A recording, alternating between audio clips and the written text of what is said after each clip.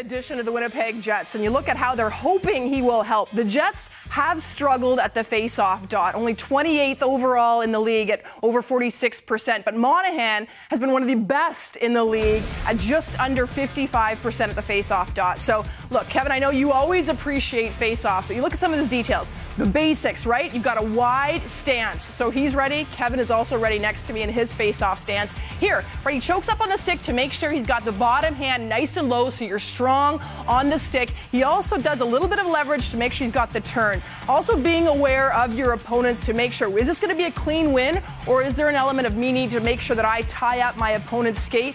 So he does a great job in these little elements of the game, Kevin. You can tell he's a veteran centerman because he cheats a little bit with his feet at times, and he gets away with it because he's a savvy veteran. Another area that the Jets have kind of struggled this year are power play inner slot shots, 27th in the NHL. That's not a good number for them. They need to get guys on the inside. Kelly just talked about it. And this is Monahan's last 16 of his last 19 goals in the last 2 years. Look at where they are. All in the dark blue right there, all in front of the net. This is where he makes his living. 13 goals this season already, and this is where he's getting the lion's share of his opportunities. It's funny because you think that forwards would want to go to this area knowing that this is where the majority of the goals go, but I have a very tough time finding guys that want to play in this bumper position and are very good at it, for that matter of fact. You can't tell a guy exactly where to go like Monahan. It's a little bit more of feel out the coverage and use your instincts and go into the soft spot and read the play. He does that very well, Jen. So he covers the ice in every area, and I think we're going to do the same flying over here. But Sean Monahan is also great